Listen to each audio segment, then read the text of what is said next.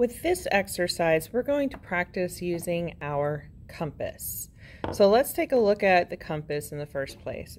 When you have your new compass, you will have a wheel that you will turn in order to open and close the legs. Do not pull the legs. That's bad.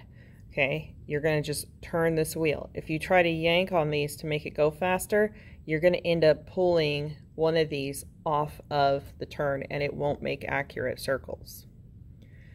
Additionally, you have one sharp pointed end and one graphite end that is sharpened to a chisel point. Okay, the chisel should be closer, it should be coming inward toward the center, towards where they two meet. If your compass lead is dull, okay, if your graphite is dull, that's where your sharpening pad comes in. You are going to set your pencil, or your compass, at an angle that's either 30 degrees. I like the 30-degree angle. It doesn't have to be perfect, it just needs to be a sharp angle. And then you just brush it back and forth over that sharpening pad. Okay, sorry. And get it to a nice sharp point. Also, when you close the legs on this, you want the very tip of your compass to be slightly longer than where your graphite is. Okay, that's because this green mat that is on your desks and on your practice boards at home, it is self-healing to a point, mainly because you're able to penetrate, you're able to stab into that, so it holds your compass still. Those of us who have used a compass in math class on those really hard desks, some of you might have noticed that it works better if you put a notebook underneath it, so you have multiple pages to stab through, and that's because that sharp end is meant to puncture so that when you twirl it, it works out nice and even and it won't slip. Okay, so that's really important. So looking at our drawing, we have multiple center points that we're going to be using to draw various diameters of circles. When you see a circle with a line all the way through it, that stands for diameter, the total distance from one end of the circle to the other end of the circle.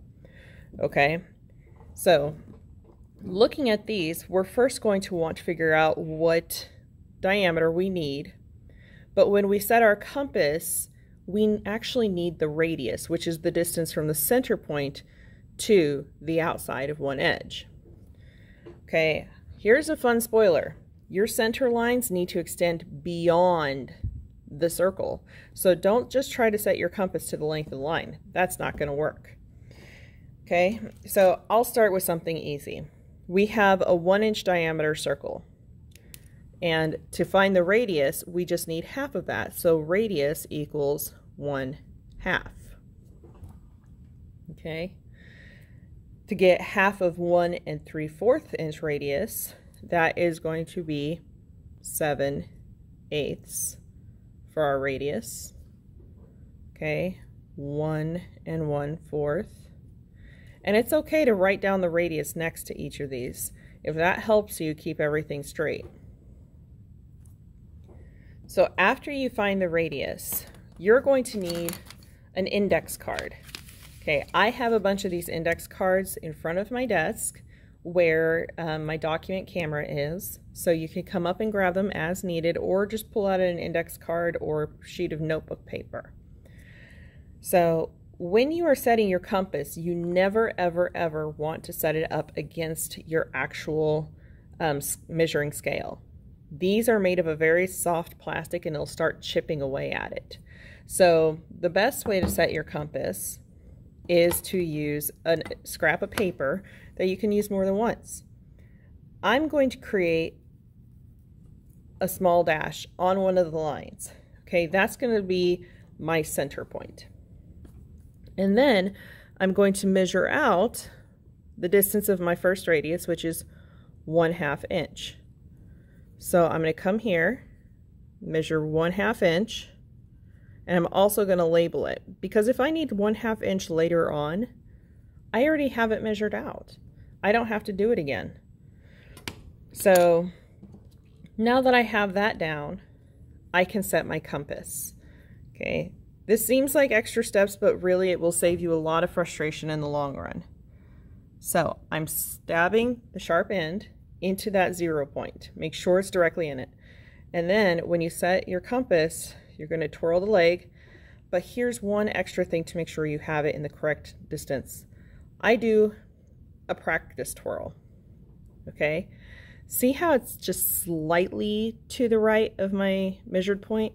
That means I'm not quite accurate. So I'm going to just barely move the knob, and now it's going through the center of my mark. I can pick that up and take a moment to place it directly where those two center points intersect. Okay, and then one last trick.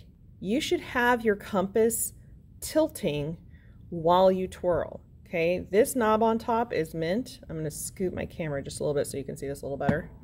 Okay, this is meant for you to hold, and since I am going to twirl counterclockwise, I'm going to lean it in the direction that I am spinning.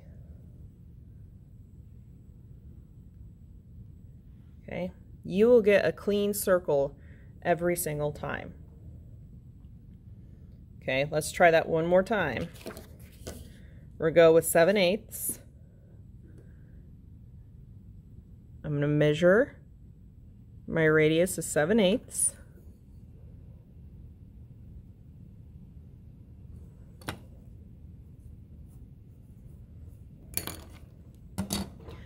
I'm going to set my compass to that distance.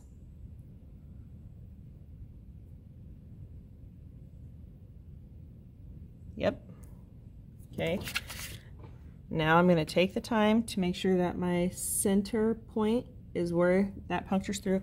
And I just push it down just a little bit. You'll feel it kind of piercing the mat. Don't like jam it in there, but make sure that you feel it just kind of start piercing the mat. And then, sorry, I let go there.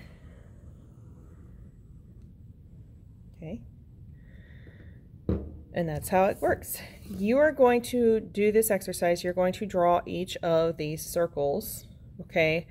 There is a warning. The smaller the circle, the harder it is to control with the compass. Okay.